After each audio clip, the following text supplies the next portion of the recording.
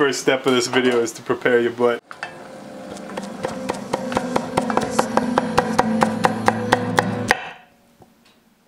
Hello! I'm Phil. This is Feel Good Cooking. Today on the show we're gonna make Cincinnati chili. It looks like this.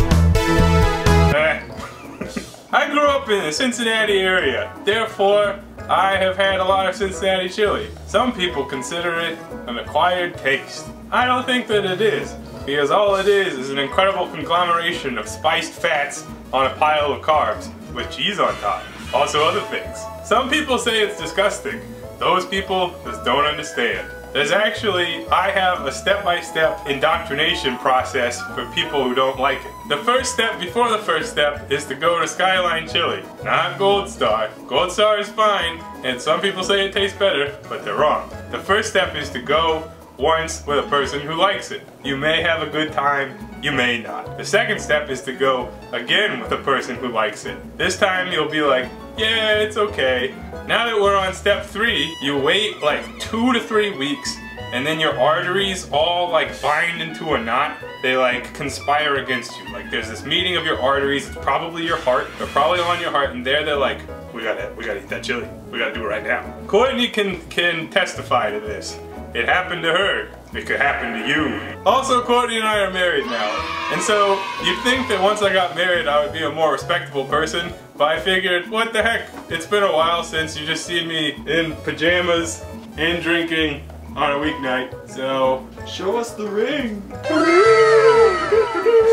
I've already scratched the shit out of it. But it came with a lifetime guarantee of free buffing and resizing. And I got it at Kroger. It wasn't actually, I mean, it was like the jewelry store within the Kroger. And my favorite, Fred Meyer or whatever the f it is. My favorite part of that whole experience is the nice lady was like, how did you hear about us? I was like, you're in the f***ing Kroger, what the f***? I'm always here. So anyways, let's have a beverage. All right, the drink before the drink. Happy Tuesday. Because we bought the alcohol for our wedding, which was an awesome choice. We have a lot of leftover alcohol now, and even I, as an enthusiastic alcohol enthusiast, am kind of overwhelmed at the amount of alcohol in our house, so we're trying to reduce inventory.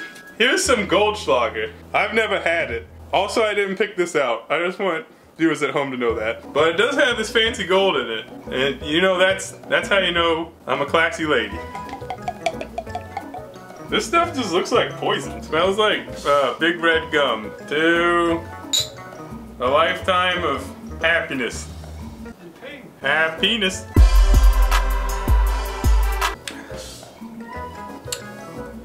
Palatable. Anyways, I didn't want to actually drink that. I wanted a different liquor. This is Makers and Diet Big K. You can see where my priorities are. Alright. Cincinnati chili. No one calls it that.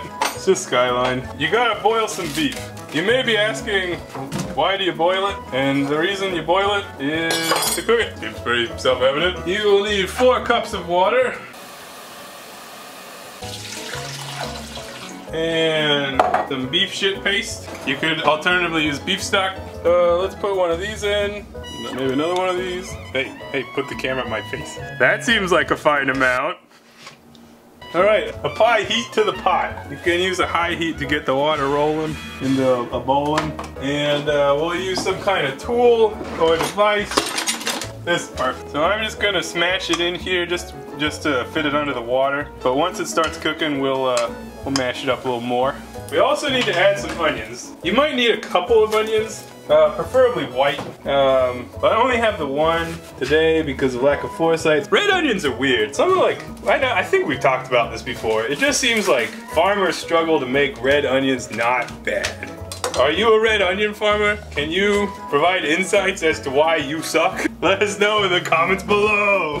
Alright, so you want a fine mince. Fine mince indeed. Look how good I am. So like in an ideal world, these onions will just like cook to oblivion anyways. Oh my god, it's tearing up here. Just thinking about all the times I had at the wedding. I'm doing a terrible job. It's just a really terrible job. So here's me crying about that. But you know, when you drink on a weekday, your mileage may vary. YMMV. Anyways, here's a giant pile of onions. You just drop them in. And remember, these will cook down. If you don't believe in onions, you just haven't learned enough yet. Looks f***ing awful already. Rip arteries. So yeah, you want that to simmer for a while, and alright. We will be back, when it's, sometimes it's like time, there's just a little bit of time, and then you, maybe come back, maybe don't. Alright, so we're calling an audible, which is a football term for doing something different when you were going to do something different from that difference in the moment, but you're now in that different moment and need to do something different. So, we got our beef boiling here. Looks weird, looks terrible, looks like you're cooking a pot of shit. I mean, in some ways you are. Masher's not really working yet, it's not tender enough. But we can make it more tender by adding tenderizers. So we'll start with some apple cider vinegar, 2 tablespoons. I'm gonna use these frog spoons that Court doesn't want me to use. Now that we're married, I can do what I want. Love you, Court. Next is some, what's this here sauce? I've got Leon Perrin's 2 teaspoons. Okay. Now that we're in the middle of something, I just want to take this inopportune time to thank Reddit user /u/Dubdad, because he posted this, something like this on Drunken Cookery recently, and I was like, oh. Well, actually, what happened was like the typical Cincinnati chili cycle, where you think about it, and then you can't stop thinking about it, and you're like, well, maybe I'll go to Skyline, get a little Coney, get a little 3-way, 4-way, 5-way. And a couple of days pass by, and you're like, maybe you follow them on social media, and you see some posts that are like, here's a dumb gif of people eating Coneys. A couple of days pass by, and you're like, oh man, I really want it. And then instead of like going there, you're like, well, maybe I'll just make it. And that's how we got here, Dubdad. Alright, you need some chili powder. A lot of this. That's how you make chili. You use chili powder. Don't know if anyone knew that. You need several tablespoons. Iggy, shut it up. Shut it up, you. Shut it up, me. 2.5. I need to add some tomato sauce. I got tomato puree here from the Italian section at Kroger. It looks fancy. That's basically a tomato sauce. Smells just like tomatoes. This is 24 ounces. We need 16, so we need 2/3 of this jar. Can we eyeball it? Blah, blah, blah, blah, blah, blah. No, we can't eyeball it. We need some chocolate. Ghirardelli. Iggy. Hey, what are you barking at? Also, you can't have chocolate, you'll die. Especially 100% cacao. That's like 100% poison. So you need this much. It's a 1/2 ounce.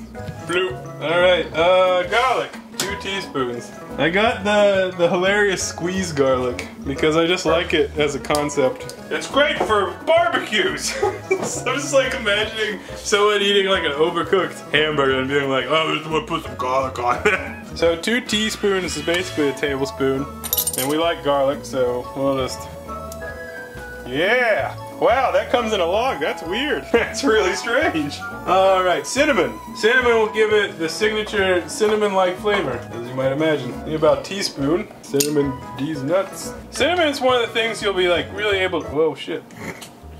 You'll really be able to pick out in the end product as a flavor you recognize. A little bit of cumin, also a teaspoon. You could also, instead of just dumping these straight in the pot, you could put this like in a bowl and make a spice blend. But that just dirties the bowl, so.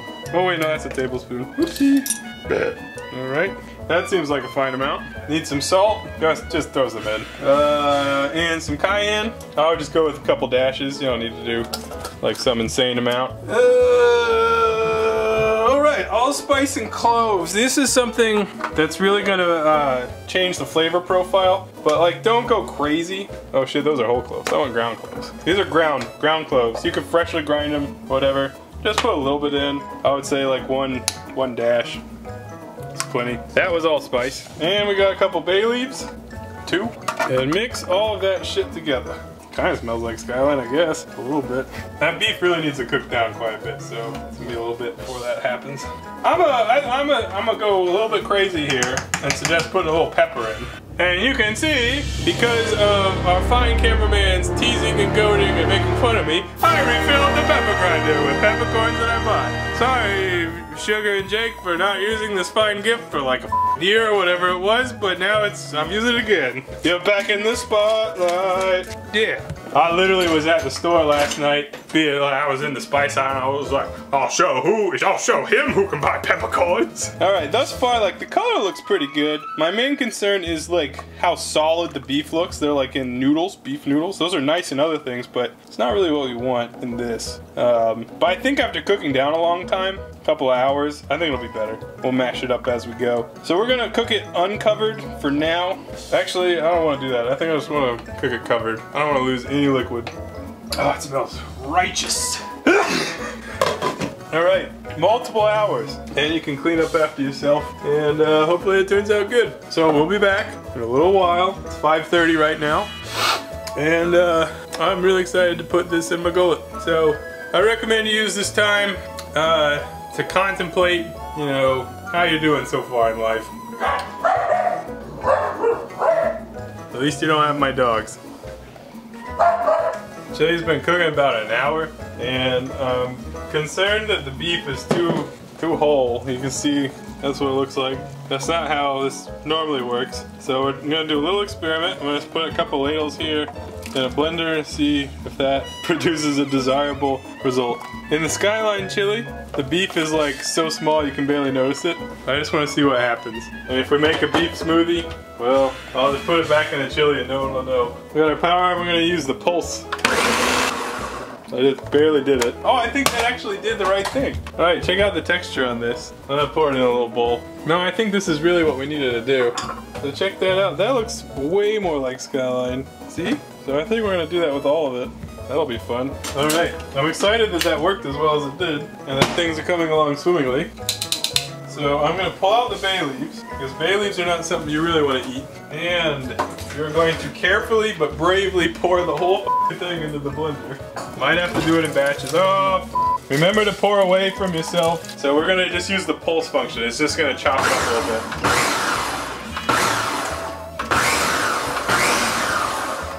Okay, that looks good. We're gonna vent it, move it back into the pot. Gosh, that was a clutch choice. Look at that. That's Cincinnati chili. It looks awful. No, that's Courtney. She looks great. What are you doing? What are you doing, Courtney? What is going on over there? Wow, it looks like true garbage. Just what we wanted. I'm so happy. That really was the secret step. Poor blender. It's never seen anything like that.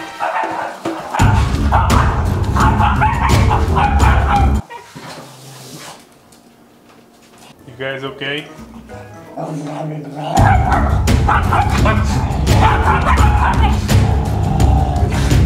Vinny does this like every time someone leaves the home. Iggy's abused. That's incredible. That like just went from weird home chili to Cincinnati chili like instantly. So we'll let that keep cooking. Alright. Let's make a pasta. Cincinnati chili goes on spaghetti. People are like, oh, that's f***ing weird. Well, you should try it. If you don't like it, try it 2 more times and you'll like it. That's how it works. I gotta make a lot of noodles this round because we got company coming. So we're gonna make 2 pounds of thin spaghetti. Kevin's running late. Now that's a surprise. Salt your water. Get that going on the back burner. And in addition to that, we need to boil some hot dogs. Because we're making Coneys as well. Now Coneys are like short hot dogs. We're just gonna use regular hot dogs because what does it really matter? You know? I don't know what it matters. Get that heating up a little bit. You know, and then like true Ohio. No problem. In true Cincinnati tradition, I just try to find the cheapest hot dogs I could, so make sure that you get all the hot dog water or juice into the water as well. It's extra flavor. That's a pro tip. There you go. Crucial. While we're waiting for all that shit, we also need to prepare some other things. One of the traditional toppings Cincinnati chili is onions. It's raw diced onions. They're white. So a 3-way is spaghetti and chili and cheese. The 4-way, actually you have to specify how you want it because there's 2 optional ingredients. One of them is onions and the other is beans. But if you're like me and you just like it all, you get a 5-way, you get them both. You don't have to specify then. So I'm finally dicing my onions here, doing the best I can with the hands God gave me. Alright, we gotta get our beans Got kidney beans. I think that Skyline probably uses some kind of smaller kidney bean. I think they call them kidney beans, but maybe they're actually red beans. I don't know. But these are like much larger than what you would get at a restaurant. We'll give them a wash in the crick. Beanie weenies. A crucial ingredient you will need is just a truly preposterous amount of cheese. Yeah, so that ½ pound of cheese right there, that's enough for like one. Not really, but maybe. You'll also need some regular yellow mustard for Coneys. Let's leave that there. Oh yeah, got my hot dogs boiling here, simmering in the juice. Ooh, that's ready. Got our spaghetti. Got 2 pounds. Thin spaghetti. Doesn't really matter what long noodle you use, but thin spaghetti is the typical one. So we'll cook our pasta, we cook our weenies, and yeah, that's how you do it. It's pretty easy. Easier than I expected. The chili actually tastes good. Yeah, we'll be back.